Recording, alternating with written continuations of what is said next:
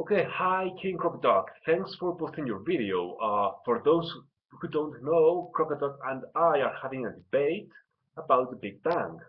I am holding the position that there are good reasons to be skeptic about the Big Bang Theory, and of course King Crocodile is against this position.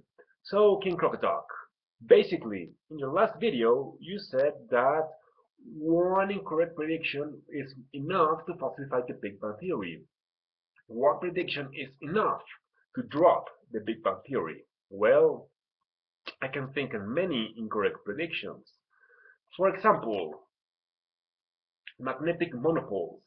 The Big Bang Theory predicts magnetic monopoles, but we don't find magnetic monopoles. So there is an incorrect prediction there. The Big Bang predicts something, we didn't find that something, therefore the prediction is wrong. The Big Bang is making wrong predictions. Incorrect prediction number two. The universe is flat or nearly flat. The Big Bang Theory predicts a cubed universe. Incorrect prediction number three. This has to do with cosmic microwave radiation. The Big Bang Theory predicts a lack of homology in the temperature of the cosmic microwave radiation, but we do find homology in the cosmic microwave radiation. In the context of the Big Bang, according to the Big Bang model, uh, 14 billion years is not enough to reach thermal equilibrium. So you also have kind of like a problem there because, in your last video you said that there's nothing older than the universe. Well, apparently the cosmic microwave radiations are older than the universe. Unless, of course, the Big Bang theory is wrong, of course. So that's an incorrect prediction, and you require an explanation for that, and it has to be a testable and falsifiable explanation. Incorrect prediction number four. The Big Bang Theory predicts the same amount of matter and antimatter. In your last video, you said that the antimatter must be somewhere hidden in the universe. Well, you can believe that if you want, but that's an act of faith.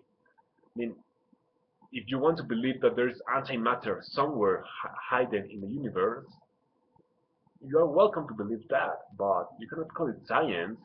That would be an act of faith, and you cannot blame me for being a skeptic about that claim. Honestly, how would you feel if, as a creationist, I say something that like there are rabbits in the Precambrian somewhere in the planet, but we haven't found any yet, but there must be somewhere hidden in the planet. Would that answer satisfy you? Would you feel convinced with that answer? Of course not. So why are you expecting people to be accepting your explanation? Antimatter is somewhere in the universe. We don't know where is it, but it must be somewhere. That's an act of faith. Honestly, is that the best thing you can do? There's too much lithium in the universe. So in your last video, you said that there is the exact amount of helium and hydrogen as predicted in the Big Bang theory. Okay, I disagree, but let's assume that that's true. What about lithium? The Big Bang theory also predicts a certain amount of lithium, and there is much more lithium than predicted by the Big Bang theory.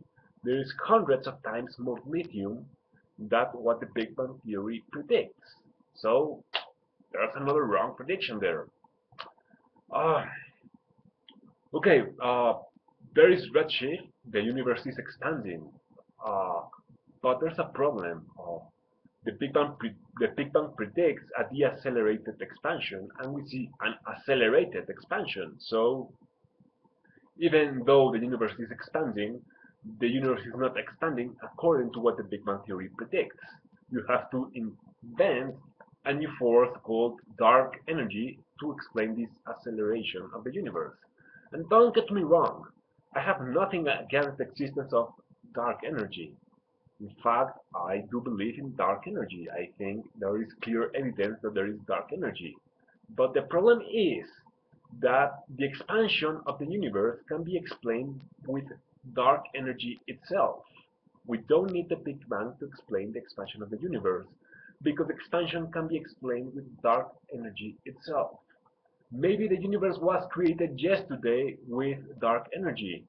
Given this scenario, we would expect to find redshift and we would expect to find cosmic microwave radiation.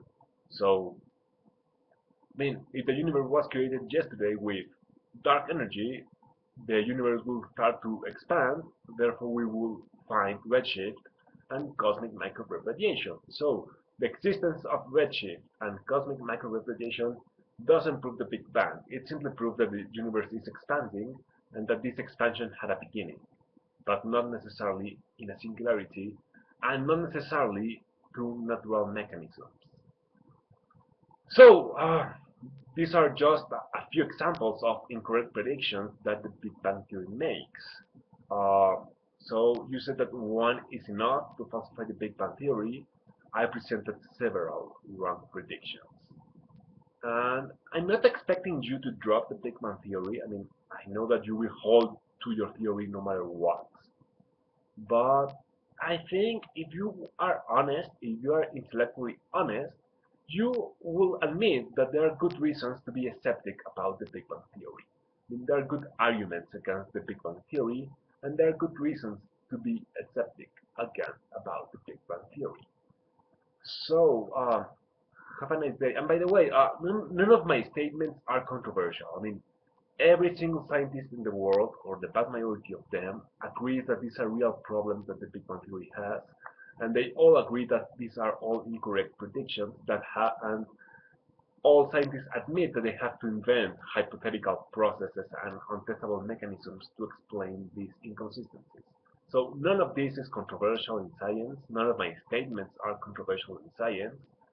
The only thing that might be controversial is on whether if these incorrect predictions are a big deal or not. In your video, you seem to minimize these problems. Like, according to you, I mean, you acknowledge these problems, but you seem to minimize them. I mean, like, according to you, these problems are very irrelevant. They don't represent a big deal. But I disagree. I mean, I think these are real problems. I mean, this is stuff that goes against scientific laws and scientific knowledge. And I mean, you cannot just invent variables and mechanisms to make them fit to your theory and expect everybody to accept them. I mean, it's okay to propose hypotheses. It's okay to propose things like antimatter is somewhere in the universe, but you cannot expect everybody to accept your hypothesis, and you have to accept that those hypotheses are worthy of skepticism. Uh, so have a nice day, and thank you for your time.